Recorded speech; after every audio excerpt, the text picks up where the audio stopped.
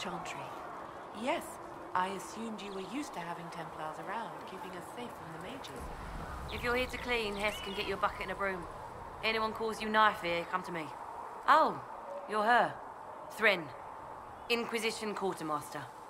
I'm doing what I can to supply this mess. If you find what I need to fill one of my requisitions, I'd appreciate you bringing it in.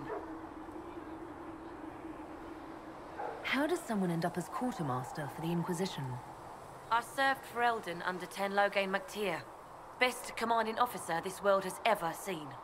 After they all turned on him at Denerim, though, there wasn't much use for people who held that opinion. King Alistair offered my services to the Inquisition, probably to get rid of me. With that attitude, I can't imagine how you made enemies in Denerim. People just don't want to hear the truth. I was at Ostagar, and I know what really happened.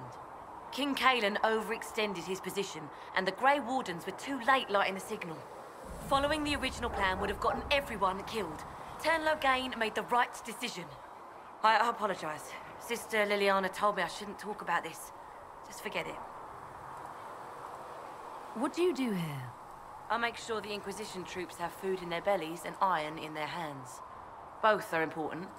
Lots of people expecting us to be heroes, marching all day to fight the demons. Turns out heroes need to dig latrines just like everyone else.